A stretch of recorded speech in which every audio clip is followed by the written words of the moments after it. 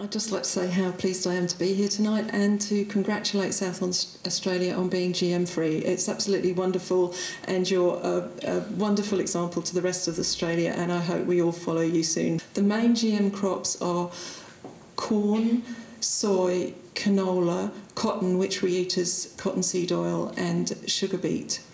Now, these are processed into the highly refined ingredients that you find in lots of food on the shelves, and they're also fed to animals.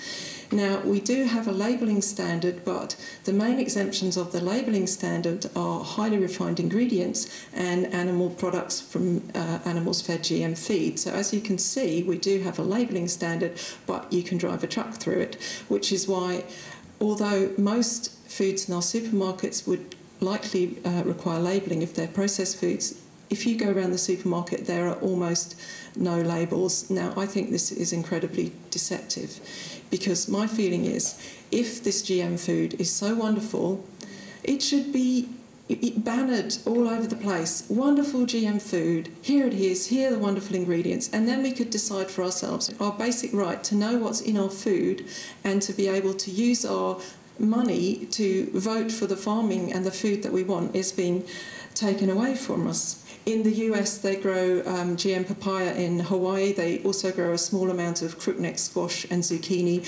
We've heard reports that China is growing GM garlic, tomatoes, capsicum and papaya as well. Now, these fruits and vegetables have not been approved by our food standards regulator, FSANZ, but are they in our food chain? Our labelling laws are completely out of date with this international trade in food and with these GM crops popping up all over the place. We go into shops every day to buy food, and it's time that they actually told us what we are buying. And in the meantime, while they get that act together, I strongly suggest that what we do is we support the wonderful local food that we have here. So why not go to farmers markets where you can talk to farmers and you can say, what are you growing and how do you grow it?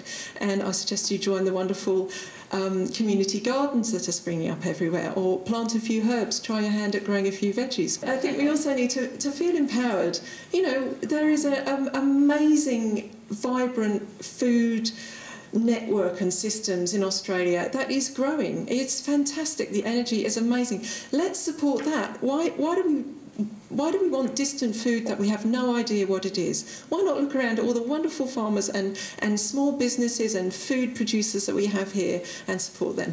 Thank you.